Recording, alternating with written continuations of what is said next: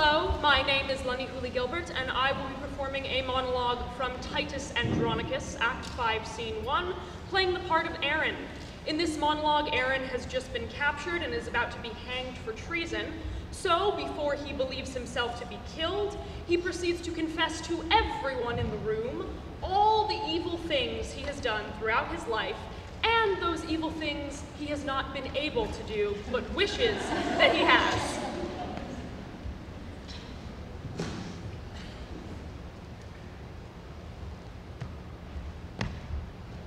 Even now, I curse the day.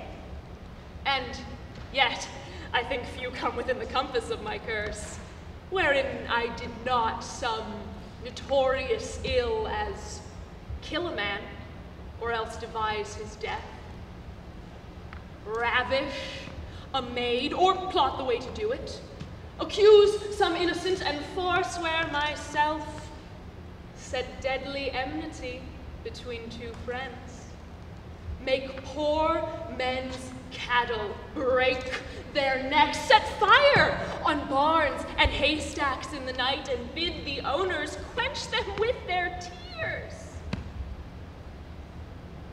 Oft have I digged up dead men from their graves and set them upright at their dear friends' doors, even when their sorrows almost was forgot.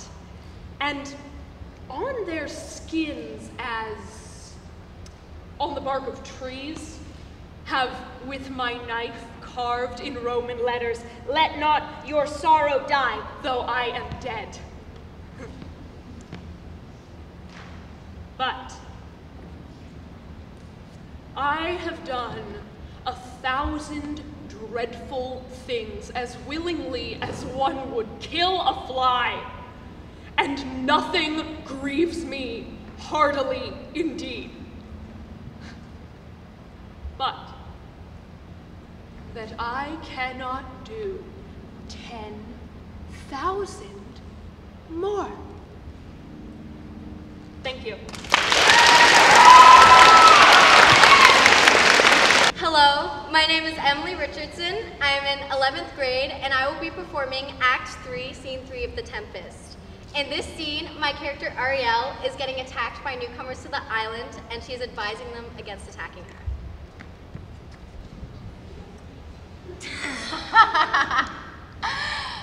You fools! I and my fellows are the ministers of fate, the elements of whom your swords are tempered may as well wound the loud winds, or be mocked at stabs, kill the still closing waters, as diminished one style for that's in my plume. That you three from Milan did supplement good Prospero, exposed into the sea which hath requited him and his innocent child, for which the foul deeds, delaying, not forgetting, heaven sees the seas and shores, and ye all the creatures against your peace. The of thy son, Alonso, they have forfeit, and do pronounce by me a lingering perdition worse than any death can be at once. All else falls upon your heads, and is nothing but heart sorrow, and a clear life ensuing. Thank you.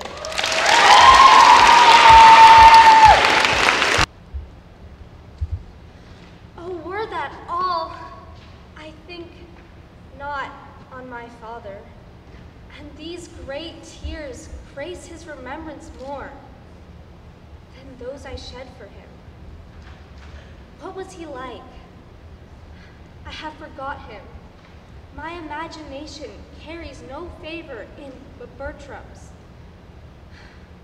I am undone. There's no living, none, if Bertram be away. 'Twere all one that I should love a bright particular star, and think to wed it, he is so above me, in his bright radiance and collateral light, must I be comforted. not in his fear. The ambition in my love, this plagues itself. The hind that would be mated by the lion must die for love.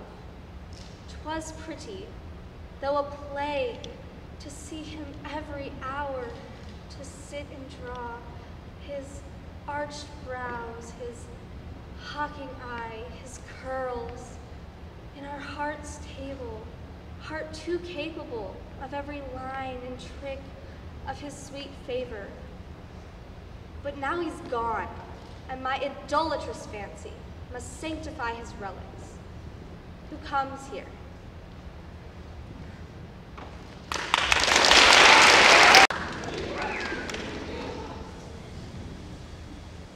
But I do think it is their husbands' faults when wives do fall. Say they slack their duties and pour our treasures into foreign laps, or break out in peevish jealousies, throwing restraint upon us, or say they strike us, or scant our former in having despite. Why, we have galls, and though we have some grace, yet we have some revenge. Let husbands know their wives have sense like them. They see and smell, and have their palates both for sweet and sour, as husbands have. What is it they do when they change us for others? Is it sport? I think it is. And doth affection breed it? I think it doth. Thus frailty that thus errs, I think so too. And have we not affections, desire for sport, and frailty as men have? Then let them use us well. Else let them know the ills we do, their ills instruct us so.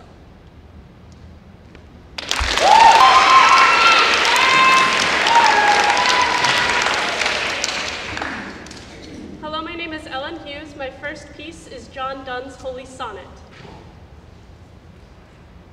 Death, be not proud, though some have called thee mighty and dreadful, for thou art not so. For those whom thou think'st thou dost overthrow, die not, or death, nor yet canst thou kill me, from rest and sleep, which but thy pictures be. Much pleasure then from thee much more must flow, and soonest with thee our best men do go, rest of their bones and soul's delivery. Thou art slave to fate, chance, kings, and desperate men, and dost with poison, war and sickness dwell, and poppy or charms can make us sleep as well, and better than thy stroke. Why swell'st thou then? One short sleep past, we wake eternally, and death shall be no more. Death, thou shalt die. Thank you. Hello, my name is Catherine Middleton, and the first poem I will be performing for you today is All This and More by Mary Carr. The Devil's Tour of Hell did not include a factory line where molten lead spilled into mouths held wide, no electric drill spiraling screws into hands and feet, nor giant pliers to lower you into simmering vats. Instead, a circle of light opened on your stuffed armchair whose chintz orchids did not boil or change, and the devil adjusted your new spiked antennae almost delicately with claws curled and lacquered black, for he spread his leather wings to leap into the acid green sky. And your head became a TV hull, a gargoyle mirror. Your doppelganger, sloppy at the mouth and swollen at the joints, reenacted your days in sinuous, slow motion, your lines delivered, with a mocking sneer. Sometimes the frame froze, reversed, began again, the red eyes of a friend. You cursed your girl child cowered behind the drapes, parents alive again, puzzled by this new form. And that's why you clawed your way back to this life.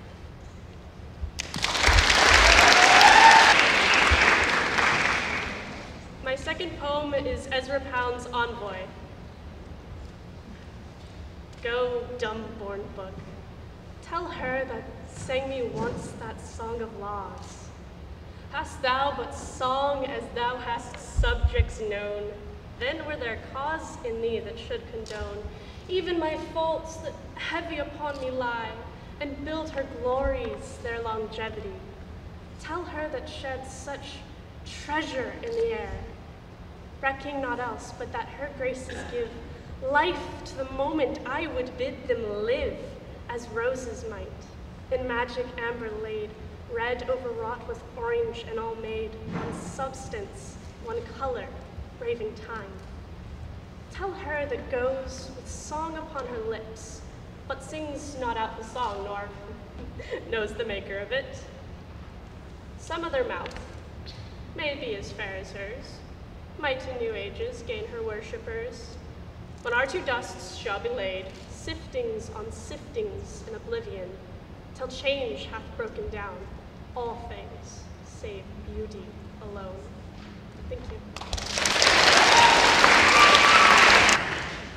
The second poem I will be performing is Bug's Song by Rodney Konecki. The Bug's Song. Don't get crushed.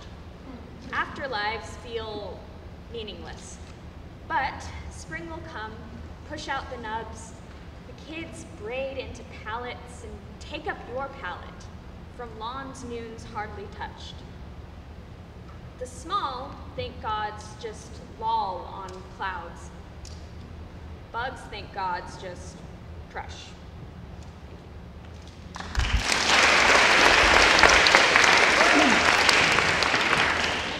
Now we're going to give the judges a few more minutes to deliberate, and while they are doing that, we have a treat which Ms. Thomas is going to introduce.